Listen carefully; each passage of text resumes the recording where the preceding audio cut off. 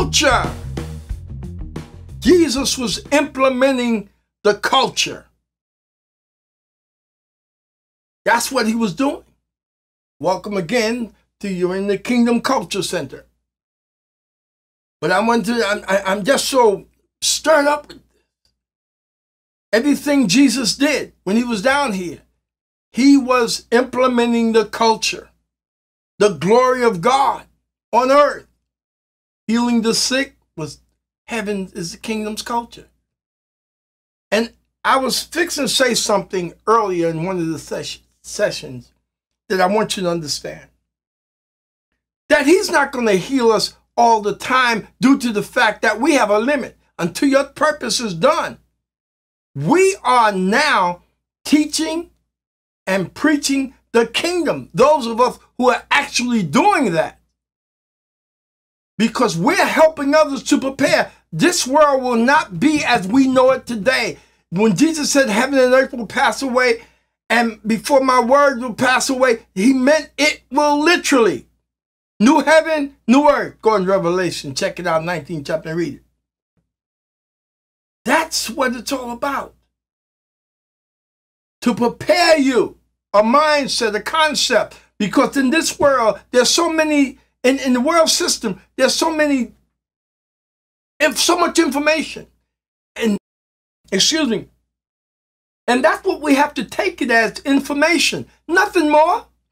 Stick with the word of God.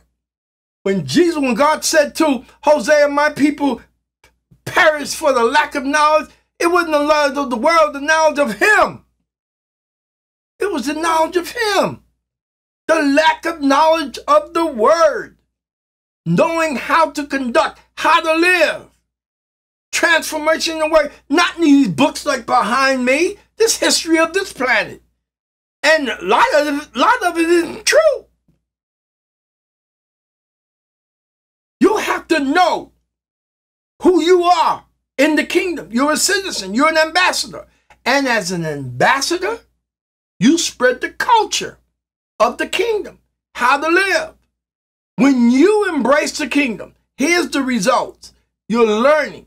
You get born again. Your spirit is renewed, is restored. But check this out. Your spirit is restored, but you have to go to learn now how to live in this present world. Once you embrace that concept, and this is something that was going on here. Listen what Jesus was saying. On his arrival, Jesus found that Lazarus had already been in the tomb for 4 days. Now, I've heard so many things about certain things, but I'm going to read a few more scriptures and we'll come back to it. Now, Bethany was less than 2 miles from Jerusalem. And many Jews had come to Martha and Mary to comfort them in the loss of their brother. When Martha heard that Jesus was coming, she went out to meet him, but Mary stayed home. Lord, this is what Martha said. Martha said to Jesus, if you had been here, my brother would not have died. But I know that even now, God will give you whatever you ask. Listen what Jesus said, the king. Jesus said to her, your brother will live again. I want to repeat that. So I want you to get the message, see what's happening. Your brother will live again. Martha answered, I know he will live, he will rise again in the resurrection at the last day. Jesus didn't say that. See, we got to know what it is. And many of us out there don't embrace that faith in him. See, you still are balancing, trying to juggle two worlds. The natural world and the real world. The real world is the kingdom. The natural world is when God spoke, there it was. Yeah, when the Father spoke, he spoke this world into existence. He spoke it into existence. He didn't use his hand, he spoke it into existence. Now listen, he goes on to say, and Jesus didn't say that he would write, I know the resurrection at the last day. Jesus said to her, I am the resurrection. Excuse me. And the life. I am the resurrection and the life. We have to embrace that. He is. He's the whole sun that put light and outshine the shadows.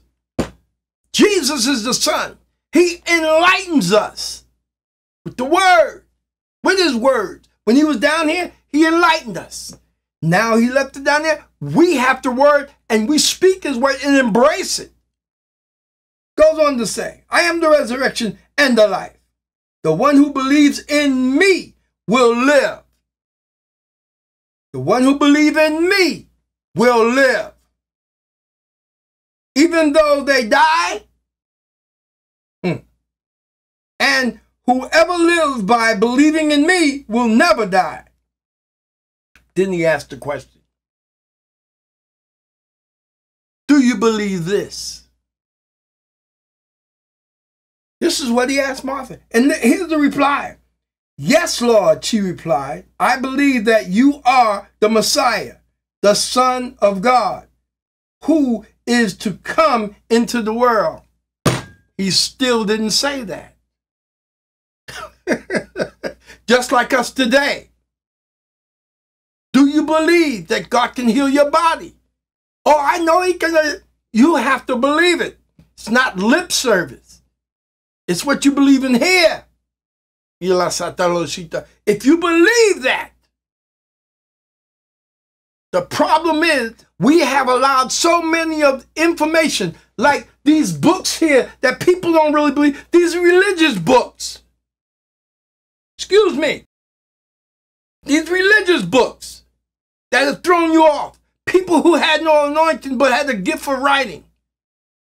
Jesus said the Holy Spirit, when he comes in the 14th chapter of John, he talks of the Holy Spirit coming, the helper, the comforter.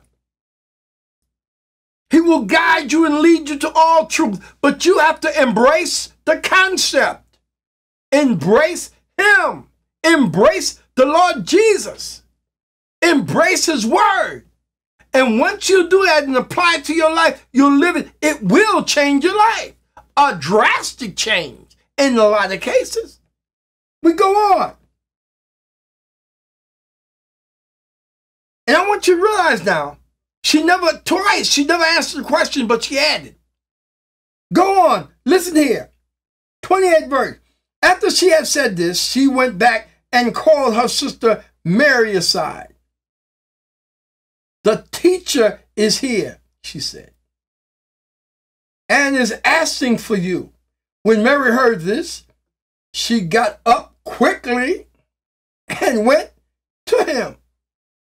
Jesus is still spreading the culture. He ain't seen nothing yet. Now Jesus had not yet entered the village, but was still at the place where Martha had met him. When the Jews who had been with Mary and in the house comforting her, notice how quickly she got up and went out. They followed her, supposing she was going to the tomb to mourn then. I want you to understand something. The whole time Jesus was here, he never involved himself into a funeral.